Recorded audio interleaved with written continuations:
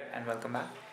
So it's been a while since we talked about perturbation methods, and in the next few videos, let's start talking about how some of the perturbation methods that we have discussed before, like regular perturbation and singular perturbations, could be used or extended to two-level systems, which occur quite generically in many applications in science and engineering. For instance, in the case of quantum mechanics, you might have a Hamiltonian 2 by 2 matrix which corresponds to the Hamiltonian for a system, and then you're interested in studying what happens to the eigenvalues as you perturb that Hamiltonian.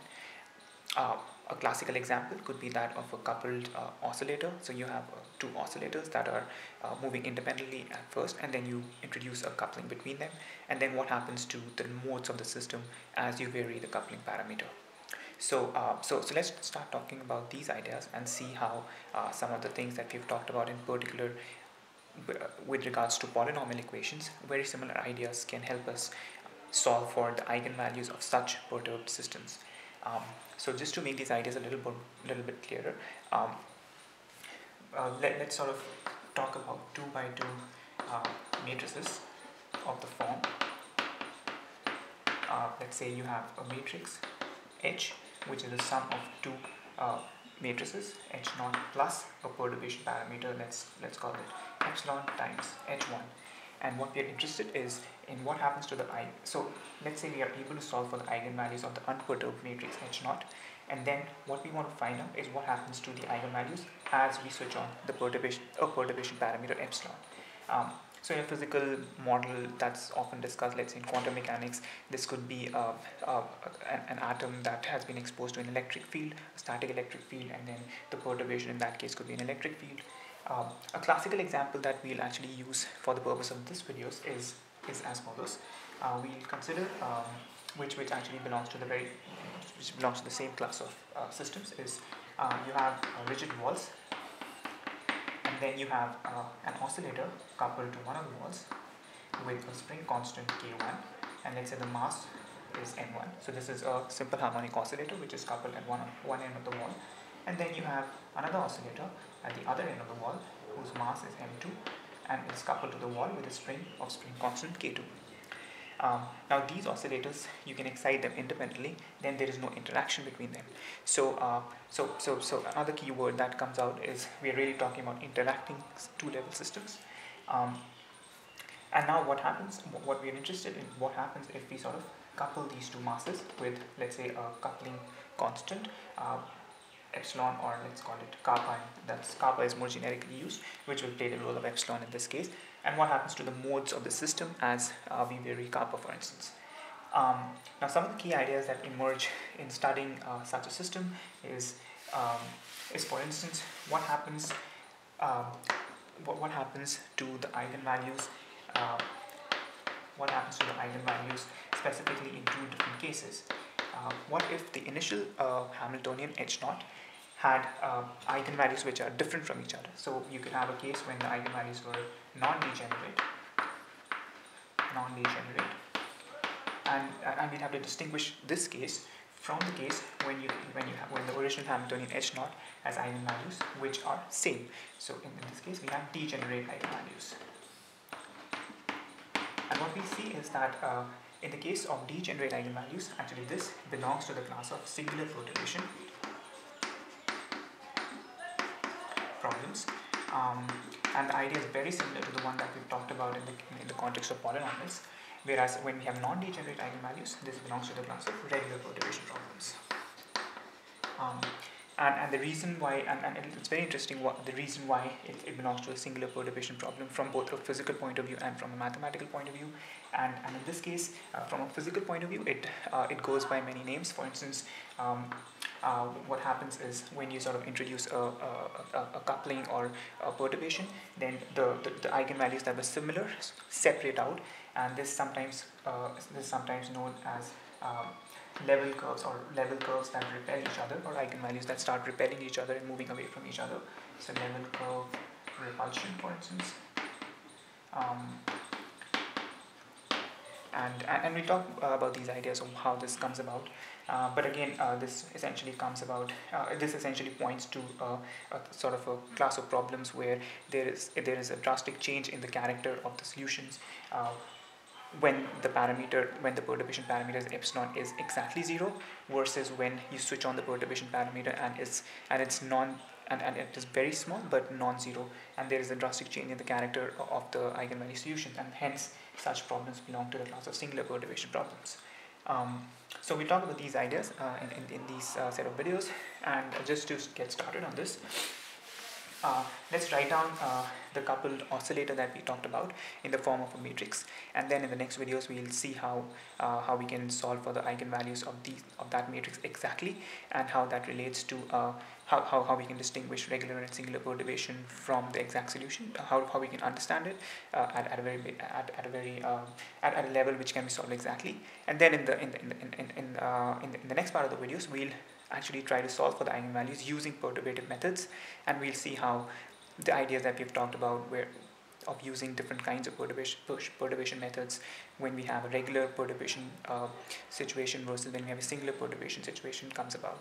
So the system that we'll consider is this.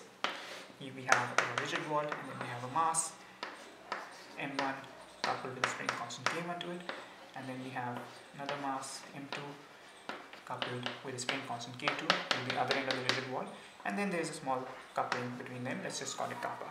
So let's just write down the equation of motion for both these oscillators. Let's assume that this oscillator, you displace it by an amount x1 initially, and then you displace this oscillator by an amount x2 initially, and let's take this to be the positive x-axis. Then the equation of motion for the first mass will be m1 x1 double dot, and here we use double dot notations to denote derivatives with respect to time. So two dots mean two derivatives with respect to time, and essentially we are writing Newton's laws of motion for mass m1. So we have m1 x1 double dot equals to minus k1 x1.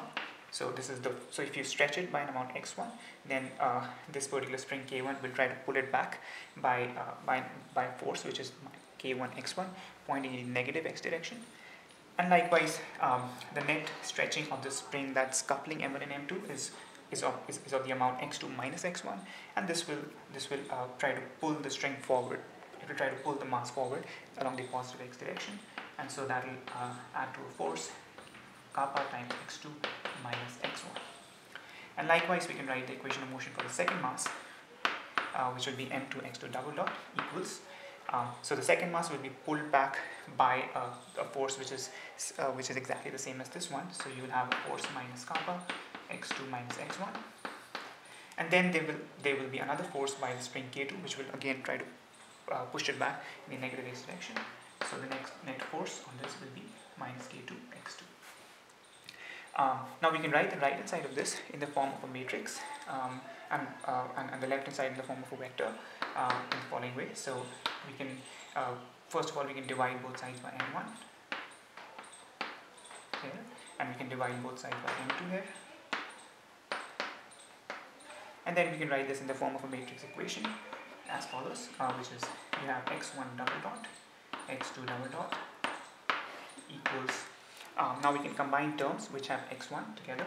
So we have minus k1 divided by m1, and then we have minus kappa divided by m1, and then we have a term kappa divided by m1 here. And likewise, the terms that will multiply x1 on the left hand side is kappa divided by m2. So kappa divided by m2 multiplies x1, and then we have minus kappa divided by m2 minus k2 divided by m2, and this matrix multiplies the vector x1 x2. So it will be good just to check whether these are the entries of the matrix, and these reduce to the two coupled set of equations that we have written above. So we've written this system in the form of a 2 by 2 matrix, and now let's look at this matrix and split it into two parts, such that the coupling parameter starts becoming more clear where is it actually coming in. So notice that the coupling parameter is kappa in this case, and we'll just get rid of the figure for the time being, and just rewrite this matrix as the form of the sum of two matrices. So we can write this matrix in the form of one matrix, which is minus k1 divided by m1, and then 0, 0, and then we'll pick up this term minus k2 divided by m2. So this we'll take to be as our unperturbed matrix, and this is because k1 divided by m1 is actually the squared frequency of oscillation of the first simple harmonic oscillator m1, whereas k2 divided by m2 is the squared frequency of oscillation of the second harmonic oscillator when both these oscillators are uncoupled from each other. And then we have a perturbing matrix, where we see the parameter kappa coming in.